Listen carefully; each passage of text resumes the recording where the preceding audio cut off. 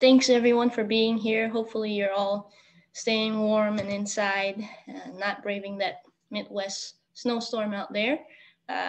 Just a couple more days until New Year's, so we're here going to talk about some meals and entertainment deduction on your taxes. And all right, today we're going to do some firm introduction for new people who are in here and don't really know us. I'll go through what our firm does and what we offer in terms of services.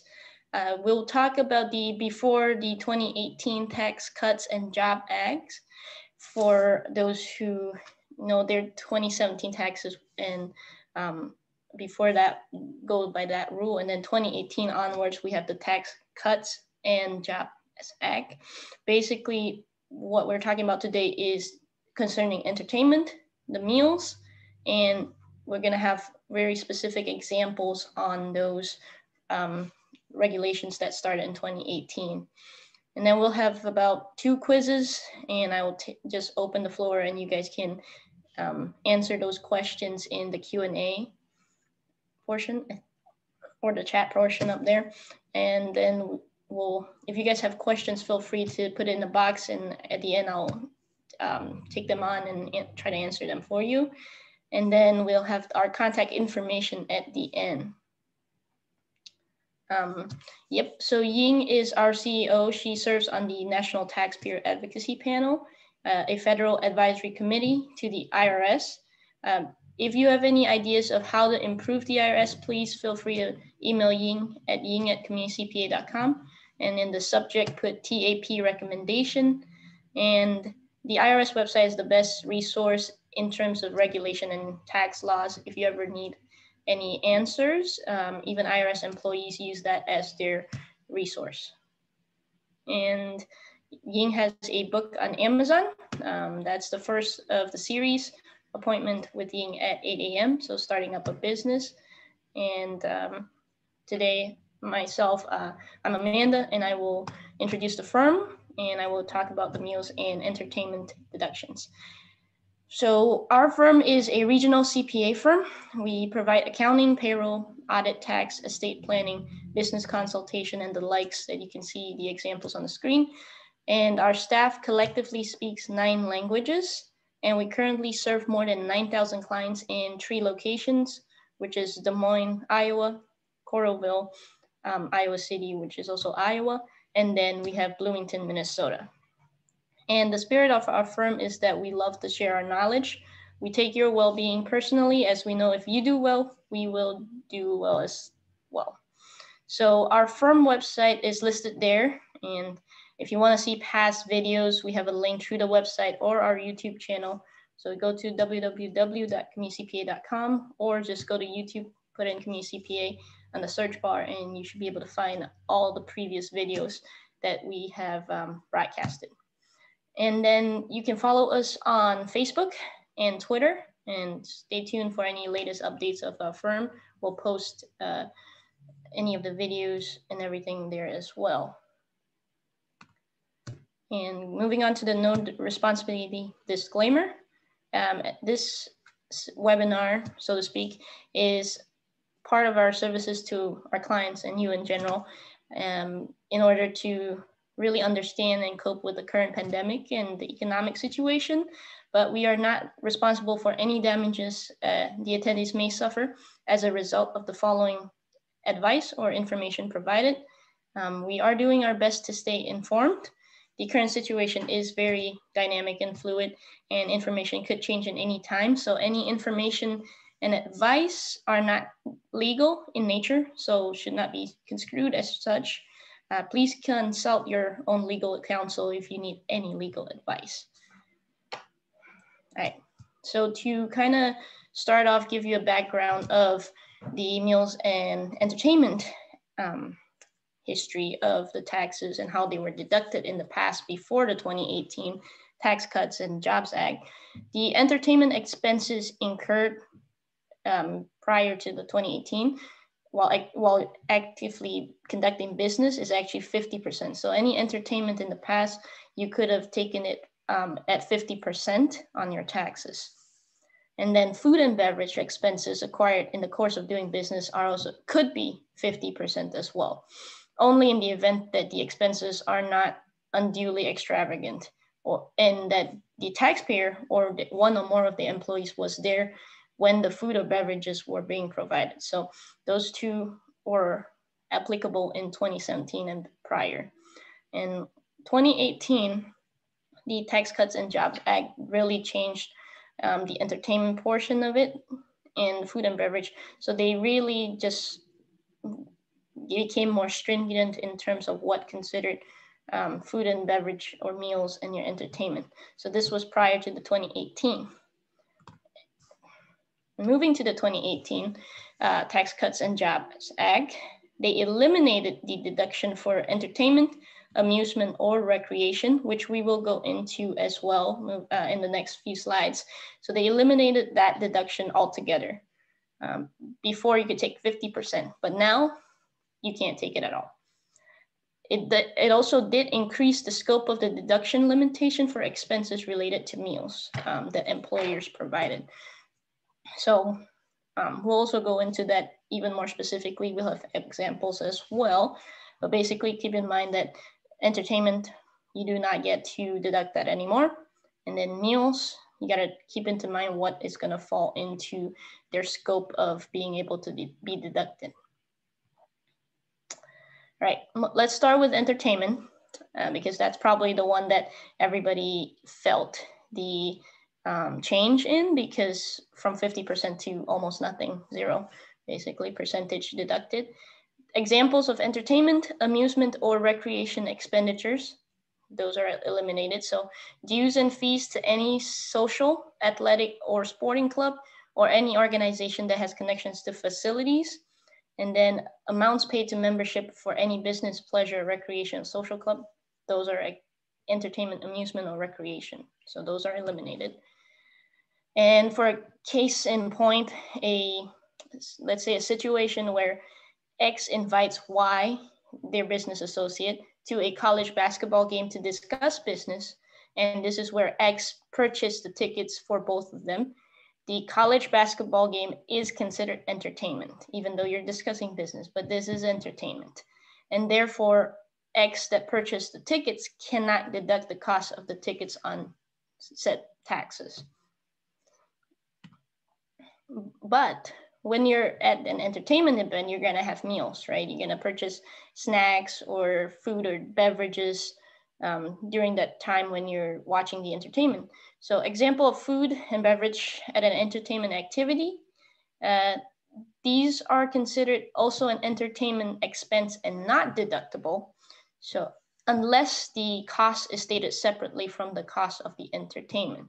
So you have to be very careful when you're doing the accountability for this in terms of if it's part of a package or if it's separately. So it has separate bills and invoices.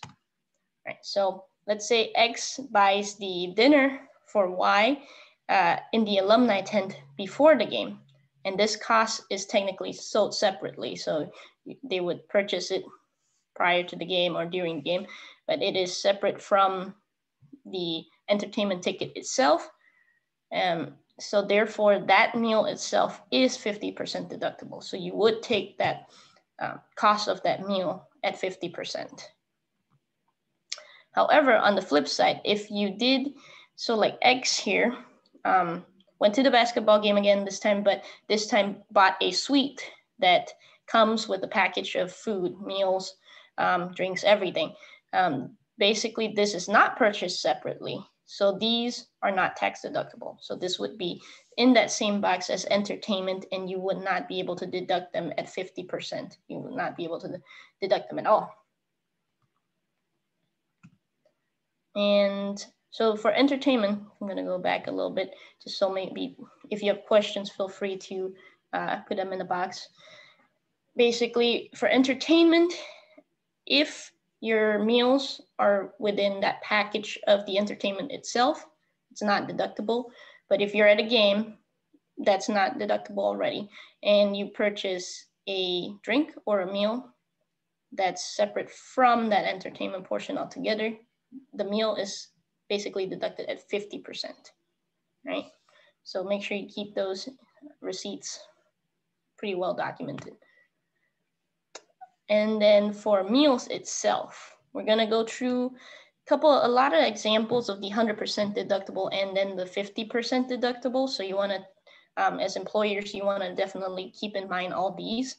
We'll have these slides as well and video for you to be able to come back and reference. But if you want 100% deductible for food and beverage expense, your meal expenses for social or recreational event, such as a company picnic, holiday party, if you had a holiday party recently that you provided food and beverage for, or an employee recognition, career development kind of gathering for your employees, those are 100% deductible.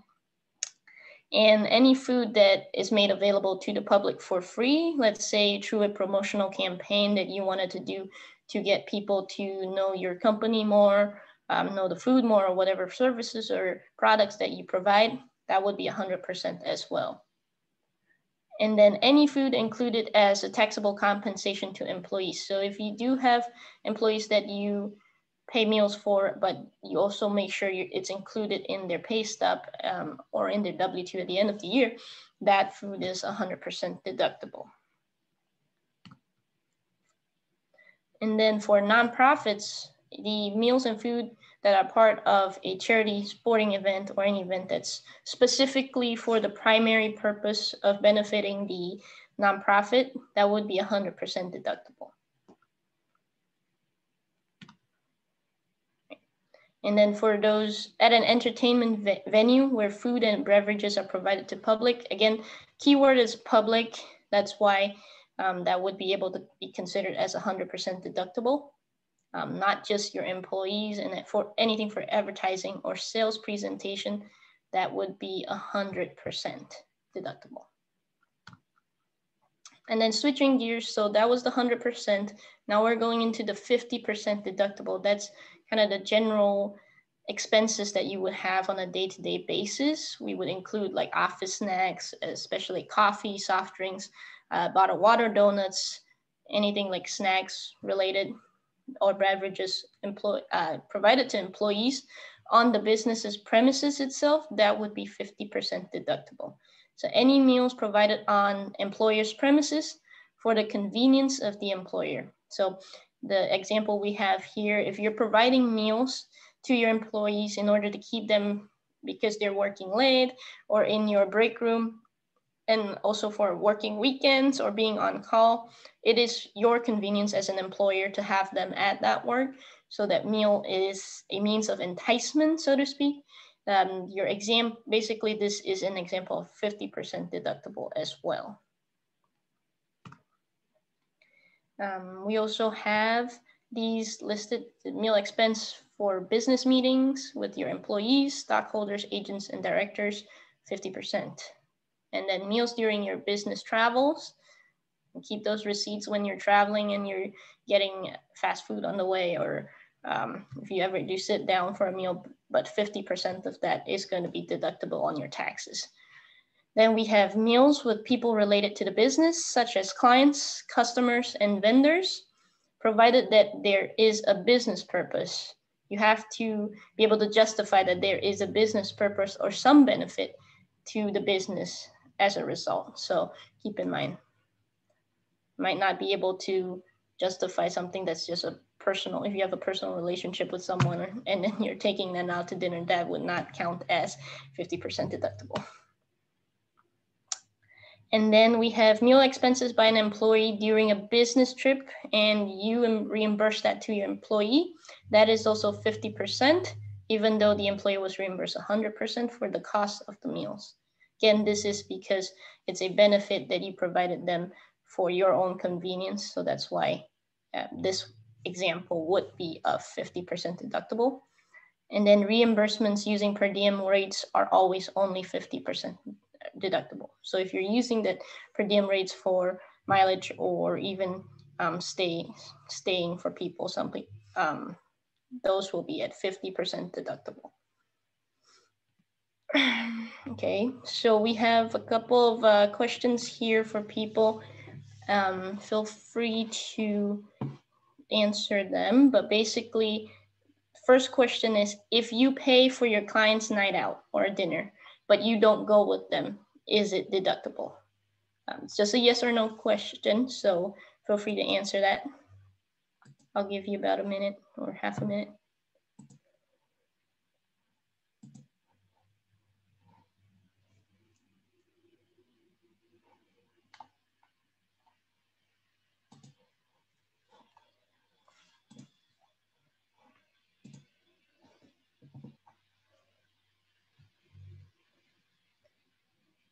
Did I get a couple, I guess? So if you pay for your client's night out and you don't go with them, it is not deductible. So you have to be there with them, that you only count it as a business related expense. So then only it would be considered as tax deductible. The second one, which is the flip of the first one only. So if you do play for your clients again and you do go with them as well to this dinner or a gathering of sort, is this deductible? Yes, but at 50%. Keep in mind again, unless it's really for company related, employee related as well, like just parties or company picnic, though would be 100%. But if it's for business purposes, that's about 50%. So I would encourage you guys to really go through the examples that we had previously and just really run through them. If you have any really specific situations that you won't be able to relate to these slides, yeah, feel free to contact your accountant and they can figure it out for you, especially because we will need to know that as we're doing the taxes next year. So in summary, this is a very clean and easy graph or table that you can refer to. If you want to, you can take a screenshot, take a picture, and basically shows what the 2017 old rules, which is before the TCJA, and the 2018 Tax Cuts Jobs Act really show. So entertainment, again, used to be 50%, now it's 0. You can't buy tickets to a football game for your client and you go with them, those don't count anymore. So 2018 and 2019 table columns will be the same. So keep in mind. And then business meals with clients, again, 50% deductible. That's actually been the same since 2017 as well and prior. Office snacks used to be 100% deductible. Now it's only 50. And company-wide party, still 100% across the board, across the years. Meals and entertainment, these are included in compensation. So this would, again, be recorded in the employee's W-2. That is 100% deductible. And so this summary for me personally is a go-to if I ever have any questions and I need to refer to somewhere. Yep, so pretty much that is it for the meals and entertainment. We have very specific examples. So that's probably all we have for this. And I'm gonna take some questions that we have on that was sent to me. So can gift be a marketing expense? Is this different than these types of deductions? So gift itself, there's also different portions of it. There's the employee gift, but there's also, if you're talking about client gift, so those are two different types of possibilities. Employee gift, I believe there is a limitation, and I would have to check on the number of that, but there is a limitation on employee gifts. The client gifts, however, can be a marketing, more like marketing expense. So that would be covered in terms of being deductible, that would be 100%. As long as you can justify that again as a marketing, advertising, client relationship kind of expense. However, employee gift would be different. Yep. Any more questions? Feel free to put it in there. I'll just recap a little bit as well. If you have any questions, feel free to email Catherine at communitycpa.com. She can get it to one of the accountants we have. And you can call 515-288-3188. That is our main number for all 3 of the locations. And it will ring once it you call that number. And we are open Monday through Saturday, 6 days a week from 8:30 to 5:30. Thank you very much for being here with us. I'll leave the contact information up here if you have anything that you want to check with us about. Happy New Year. Stay safe and stay warm, everyone.